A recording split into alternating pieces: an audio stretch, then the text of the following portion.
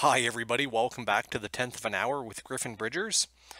For today's episode, episode 34, we're going to look at some of the pitfalls of a little known doctrine that can apply in a situation where multiple trusts are created by the same clients or parties, and that is known as the reciprocal trust doctrine. As we're going to see, this can have tax implications and even possibly creditor protection implications. But it could also be a valuable tool in certain circumstances as well. So this is a double-edged sword, and we'll see why in today's presentation. Now, as always, this presentation is not intended to substitute for legal or tax advice. So what are reciprocal trusts? We'll look at the plain English definition in a minute, but for the time being, this was a doctrine developed really in tax arguments, and the IRS has adopted the position from the U.S. Supreme Court opinion in Grace versus United States, which says that reciprocal trusts are an arrangement to the extent of mutual value which leaves the trust settlors in approximately the same economic position as they would have been if they created trusts naming themselves as life beneficiaries. Now, I want to call out the piece, or a couple pieces here. One is approximately and the other is life beneficiaries. As we're going to see, this doctrine has kind of been extended to apply not only in a case where they could be life beneficiaries, but also potentially in control of transferred assets. So what are reciprocal trusts in plain English?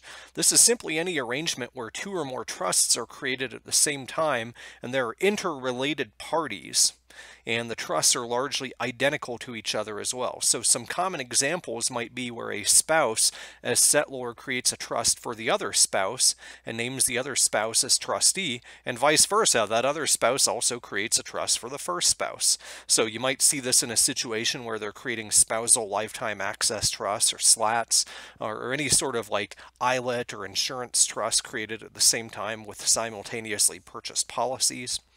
Another situation that can arise is where a settlor creates gifting trusts, irrevocable trusts for children, and names children not necessarily as trustees of their own trust, but as cross-trustees for each other. So if you had two siblings, one sibling might be the trustee of the other's trust, and vice versa.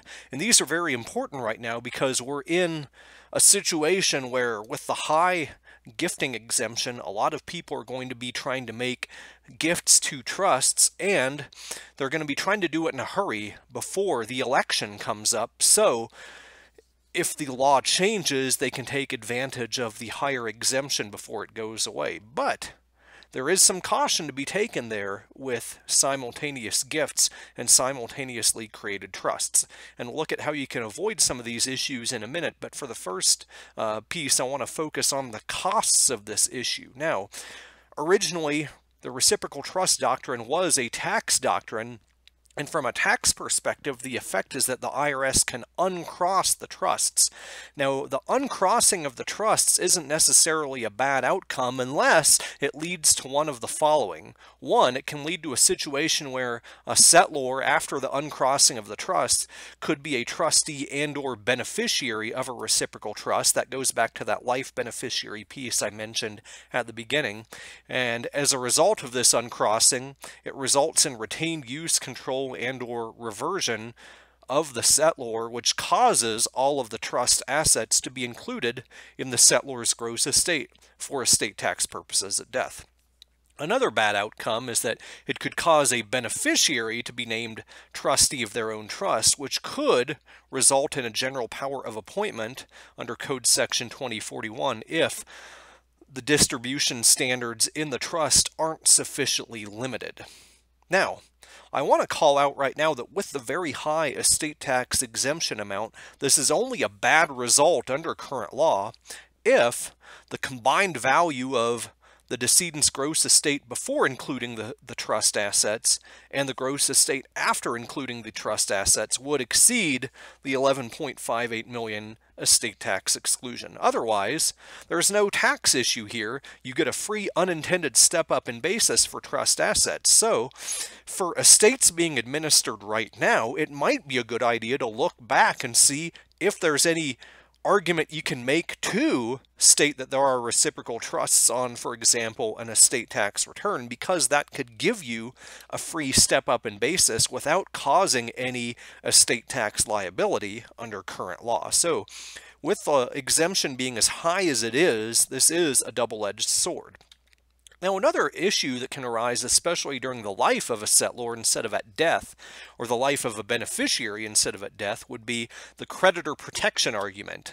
This isn't as well developed as the IRS type of doctrine, but a creditor could also seek to uncross trusts that are deemed to be reciprocal. So the net effect would be, for example, one, a settlor could be treated as creating a self-settled trust, which is void against current and or future creditors depending on state law. Another issue is that a beneficiary could be treated as holding a general power of appointment, the exercise of which could be compelled by a creditor depending on state law.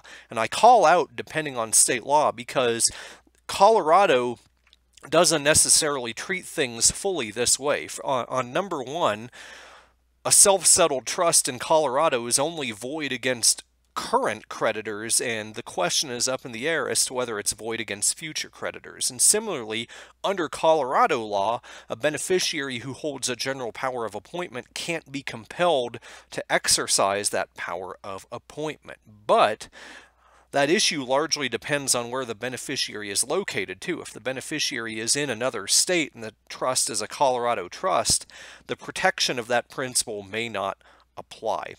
Now, of course, both of these arguments fall second to any sort of fraudulent transfer argument that could be made by a creditor as well. Now, I'm not going to really get into that, but what's important here is how do you avoid the reciprocal trust doctrine applying?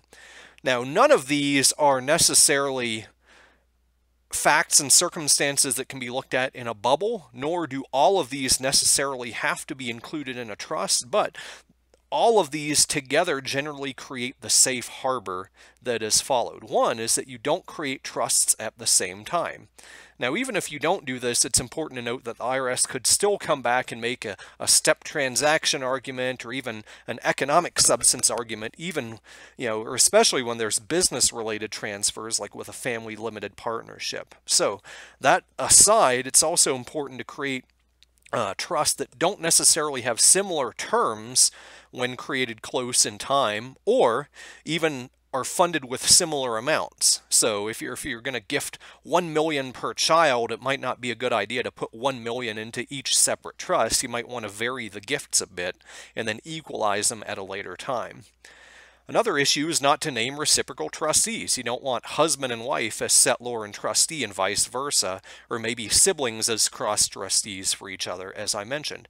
And then, in the rare event that these are uncrossed, one way you can avoid any issue is by not granting an interested trustee the power to distribute in excess of an ascertainable standard, such as health, education, maintenance, support, so on and so forth. Because if the trusts are uncrossed, especially in a situation where maybe you have siblings as cross-trustees, there is no general power of appointment issue as long as you limit the discretionary distribution standards.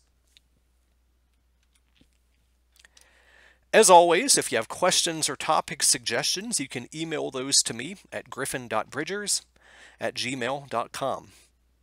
Thank you for listening to this episode of The 10th of an Hour, and I look forward to seeing you in the next one.